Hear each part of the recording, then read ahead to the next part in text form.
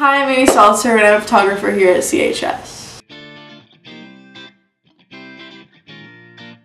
I started taking photos back in middle school around 7th grade. I took some photos of my friends. We go out on the weekends, take some portraits, and yeah, ever since then I've been taking photos.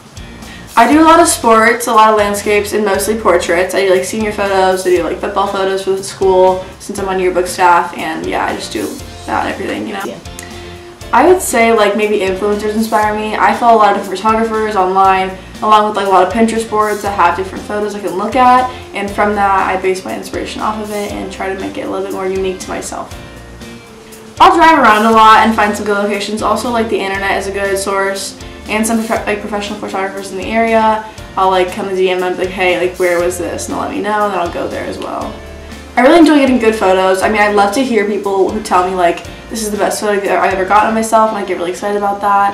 And I also just love taking photos in general. Editing them is really fun too.